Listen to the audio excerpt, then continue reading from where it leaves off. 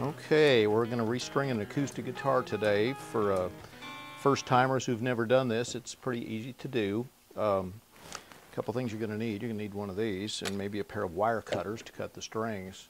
When you decide what kind of strings you're going to put on the guitar, there's a lot of choices. If you look at the rack there at the music store and see light gauge, extra light gauge, medium gauge.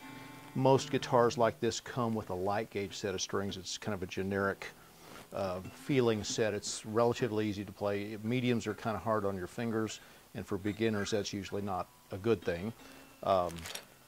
This set is called medium light. The most important thing to know is what these numbers represent, and that's the gauge of each string. The little E string, the first string, is a 12,000th, and the big E string is a 54,000th. Other companies call this light, and whatever they choose, medium light, custom light, or anything like that. It's just, bottom line is, the most important thing to know is the numbers of what they are. To keep the same gauge of string on your guitar, the advantage is the fact that when you put a heavier string on your guitar, it puts more stress on the neck and maybe on the bridge also, and it may cause your neck to bow a little bit, and the strings could get higher, a little harder to play. If you put too light a string on there, your neck may bow the opposite direction and start to rattle. Lighter strings are easier on the fingers. You just may need to adjust the neck accordingly for whatever set of strings you put on. Something we can do here at the music store if you need that done. Now, let's get started changing these. Pretty handy little device I made out of an old piece of 4x4 fence post. It just gets your headstock off the table, so it's easier to unwind the strings. These little pegs hold the string in. There's a couple ways to go about it. This little string winder has a little notch that allows you to pop it underneath there and pull it up, kind of like you're using a hammer to pull a nail out. Some of these come out easier than others. You want to be careful when you're doing this. You don't want to use the guitar face for exert a whole lot of pressure on it. Obviously it's fragile. These just, yeah, there we go. Go chase a string peg now.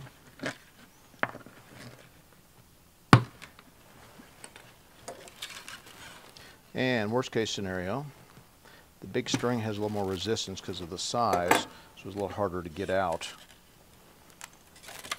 Now, let's start looking at these strings. When you open the pack, some companies put them in, most companies put them in 6 individual packages, and the numbers indicate the size of the string, and it's obviously from the small to the big one right there. So I'll start with this one. Now this little ball end here is kind of the part of the string that holds it inside the guitar. When you push that in there, you want it to go through the surface of the wood a little bit. When this peg goes in there, it just keeps that ball end from pulling back out of the hole, and it actually goes underneath and forward resting on a piece inside the guitar called the bridge plate. Now, you just push that peg in after you put the string in, and just pull it a little bit, and it kind of catches. Now, I'll typically do this where I do all of them down here first.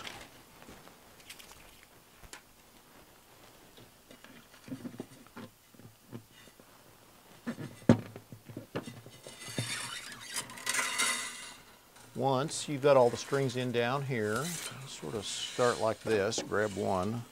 I usually start with like these two. It's one side first. I'll do this one first. The next one's just a little habit I've gotten into. Seems like I don't stick my fingers as much, and if you do this a few times and you stick your finger with the end of a guitar string, especially the little ones, it hurts, and they'll poke you pretty good. So maybe you need to make sure you've had a tetanus shot before you start this process. But now I did that so quickly. My approach to this was this. I cut it off a little bit, about 4 inches past this tuning post here, and I will try and align these holes where they're going this way. And I put the string in, and from the side here, it looks kind of like I've made the letter S. I'm using my thumb and my first finger to gauge a certain amount of extra string to wrap around this post. I'll take this piece and wrap it around underneath, pull it tight, and then bend it. So when I start winding the string, it's locking the end of the string in place.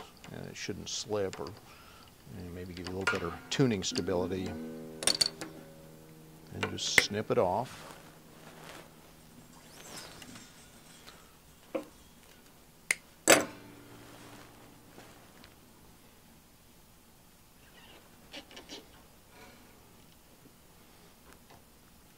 Same thing again. When you're starting to tune your guitar up, electronic tuner is going to be a big help. Looking for the E note on the small string.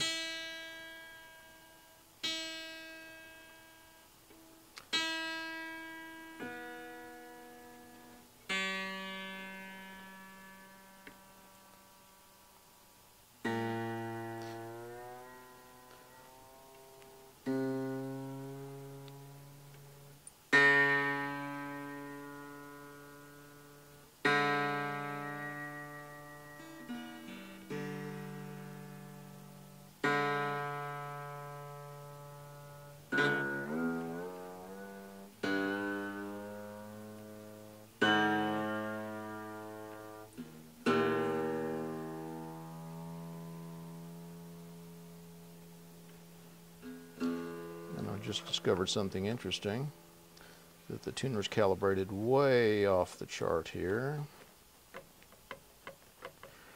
What they call concert pitch is the number 440.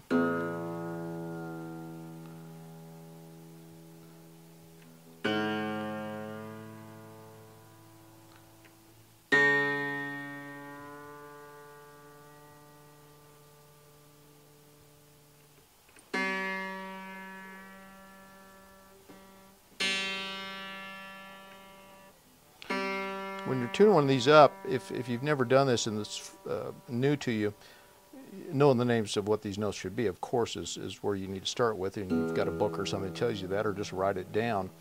But you can't tune this string if you go, you know that's not right. You start tuning it upwards, and if you know the name of this note, it's E, and you watch your tuner, it's going through the letters of the notes, C sharp, D, E flat, D, E flat, E.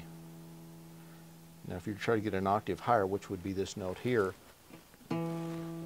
for another E, if you try tuning the string up that high, it would break. So if you're unsure, tune it back down where it's just, you know, this loose.